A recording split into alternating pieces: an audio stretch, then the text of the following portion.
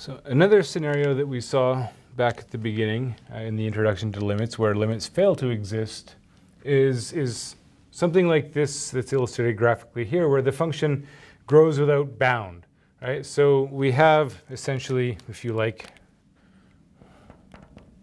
we have a vertical asymptote, okay?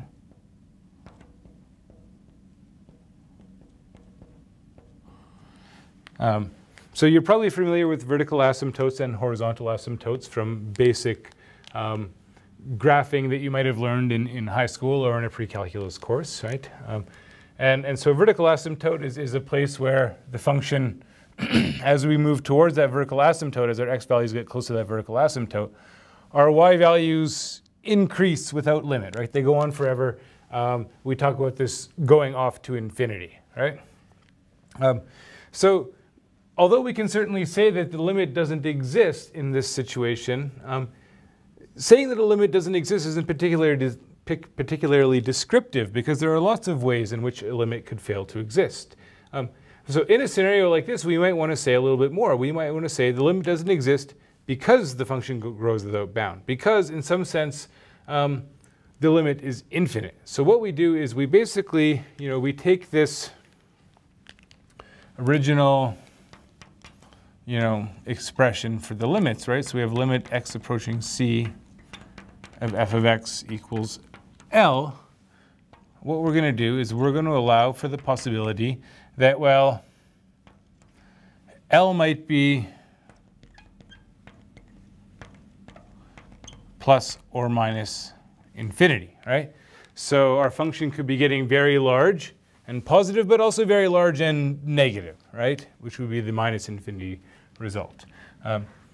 So we can talk about a limit being infinite, right? And that's more informative than simply saying the limit doesn't exist. So in this scenario here, I can say that the limit as x approaches c of f of x is infinity.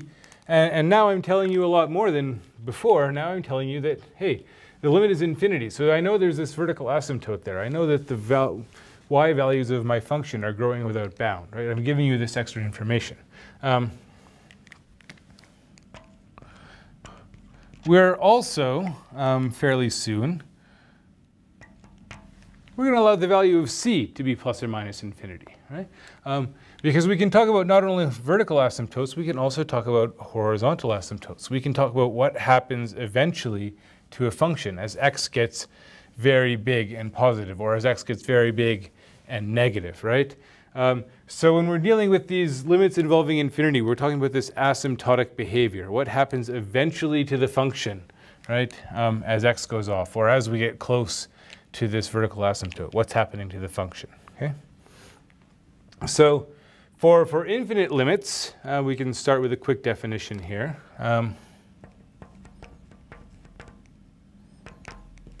So when we say that the limit as x approaches c of f of x, if we say that's infinity, what this means,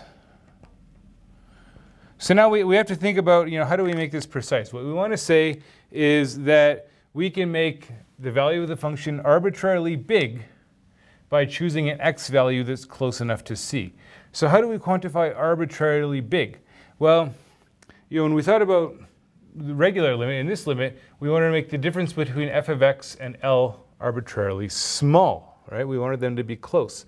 And the way we did that is we said, well, give me this epsilon, right? Give me this number, make it as small as you want.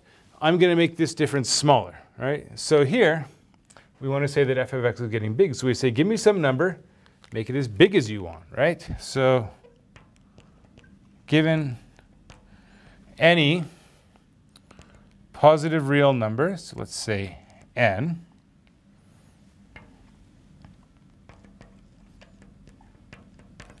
there is a delta such that if the absolute value of x minus c is between 0 and delta, that's going to imply that f of x is bigger than this really big number n, okay? So that's how we define the limit being infinite, okay? we'll get to the limits where x goes to infinity. We'll get to that later on. And now there's a number of variations we could make on this, right? I'm not going to write them all down because I think it's time consuming, and plus they're in the book. If we wanted to talk about the limit being minus infinity, well, then we choose n to be some big negative number, and we try to make f of x smaller than it, right? So n would be less than 0. We just reverse those two inequalities. Same story. The other variations we could make is we might want to consider one-sided limits that are infinite. And again, we just make the same modification that we did when we talked about one-sided limits that had a finite value. Instead of saying that the absolute value is between 0 and delta, we would just say that x, for left-handed limit, we say x is between c minus delta and c, or for right-handed limit between c and c plus delta. So we make that same modification that we made before, right? And so there's several different, variations here, right? Plus infinity, minus infinity, left hand at plus infinity, left hand at minus infinity, right?